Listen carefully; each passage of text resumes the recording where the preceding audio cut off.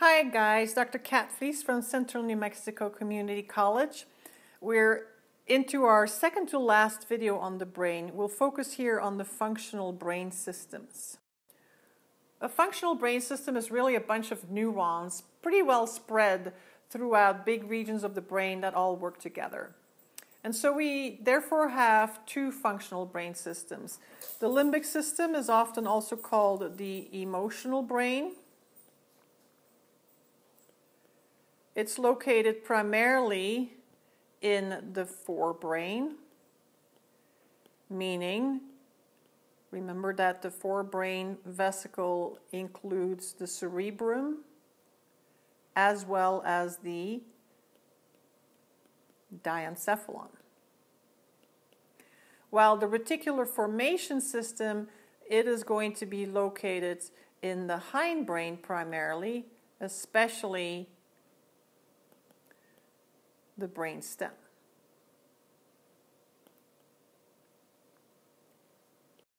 So there are various parts in the forebrain, that is the cerebrum and the diencephalon, that make up or help form our limbic system. And most of these brightly colored region structures indicate the parts that we consider to be part of the limbic system. Now, by no means all of them are listed here. But certainly the corpus callosum and the fornix, so right here you have the corpus callosum, here you have the fornix. Maybe I should mark these a little bit better. So here's your corpus callosum, here's the F for fornix, and then in between you have the septum pellucidum, which is that membrane that separates the two lateral ventricles. Then we see just superior to the corpus callosum. So here's the corpus callosum, and hugging the corpus callosum superiorly in that bright green region is a region of the cerebrum called the cingulate gyrus, also part of the limbic system. You are already familiar with the locations of the amygdala and the hippocampus. We can see the amygdala nucleus here and even the hippocampus. Now you can see that it's sort of you have to use your imagination a little bit. Looks like a seahorse with its more pointier end here. And the area surrounding the hippocampus, certainly the beginning of the hippocampus right about here, which we call the parahippocampal gyrus, is another part of the cerebrum that belongs to the limbic system. The most anterior portion of the thalamus, right here in the bright yellow, as well as the hypothalamus in this turquoise color, together with the mammillary bodies, also form part of the limbic system. Now, if you think about some of these parts that we just listed, let's, for instance, get started with the amygdala and even the hippocampus, but let's stick to the amygdala for a moment. Plays a very important role in learning and memory and emotions. The expression of fear and anger and rage and upset all takes place in that amygdala, which is part of your limbic system. The hippocampus also plays a very important role in memory, converting short-term memory to long-term memory, that is. Instinct, moods, motivation, very important parts of our limbic system.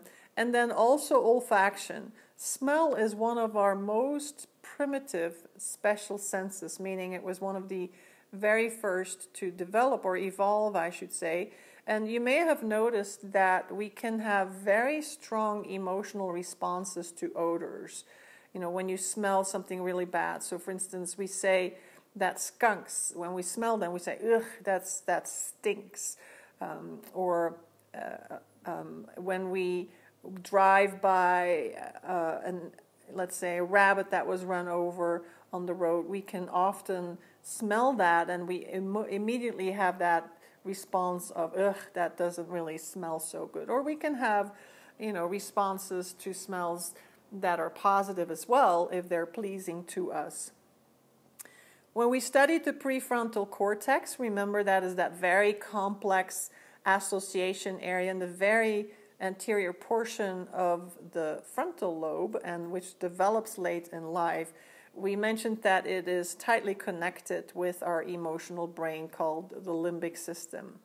Because of this connection between the prefrontal cortex and our emotional brain, we can actually choose to react emotionally to something that we consciously understand.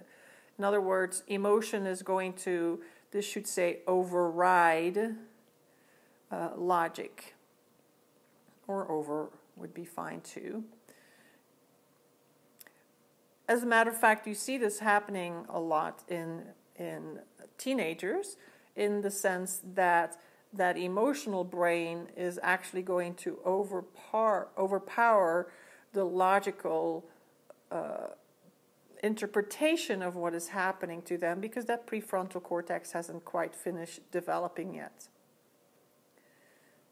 So the limbic system makes us very consciously aware of our emotions in our life, and all these different parts help us give pleasure when we resolve issues, when we solve problems. We see that it has strong connections with our brain's pleasure center, which is the center in our brain that is what gives us that high after using street drugs, for instance, or even during sexual arousal. And it manages to carry out these various functions via the endocrine organ system and the branch of the peripheral nervous system called the autonomic nervous system. While the limbic system is spread out through most of the forebrain, we find that the reticular formation system is pretty much located in just the brainstem. But then it has all of these axons going to pretty much all parts of the brain, even the spinal cord. So we're going to see within the reticular formation system, so just imagine nuclei as well as axons in the brainstem that are going to move further up into the brain, or that are going to leave the brainstem to go into the spinal cord. And so we have ascending pathways that go into the cortex to form the RAS, or sometimes called the ARAS, for ascending reticular activating system. And then we also have descending pathways that take us into the spinal cord with the help of what is called the reticulospinal tracts. So this term reticulospinal tells you that we're starting in the reticular formation system in the brainstem and we're going down into the spinal cord. Another interesting piece of information to mention about the reticular formation system is that it's one of the oldest evolved portions of our brain, or another way of saying that, it's one of the phylogenetically oldest portions of our brain. So it's been around a very, very long time in our brain throughout evolution.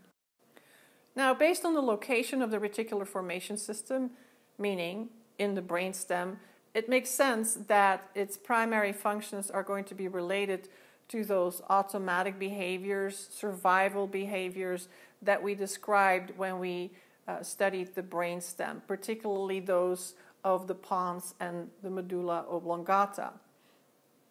In addition, we see that the reticular formation system is important in keeping us awake, aroused, and in maintaining consciousness. So when we have damaged our brainstem, perhaps twisted it in a severe injury to where the reticular formation system has been impacted, we may be going into a coma. We may be going into a permanent sleep. We may not be able to maintain consciousness and stay alert. Now, one of the ways by which it controls how awake and conscious we remain is by carefully controlling all the sensory signals that go towards the cerebrum.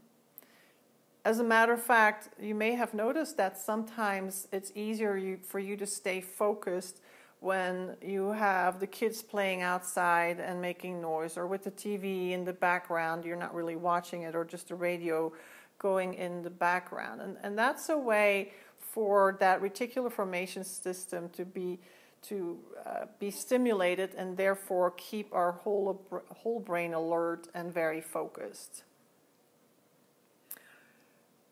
The reticular formation system also plays a role in filtering out lots of repetitive stimuli. We refer to this as habituation. There's no reason for why our brain needs to be constantly alerted of the touching of our clothes against our skin, or the touching of our glasses on our the sitting of our glasses on the bridge of our nose, for instance, because these are stimuli that are not at all impacting our survival. They're not threatening. It would be overwhelming to our brain in order to have to deal with such meaningless stimuli.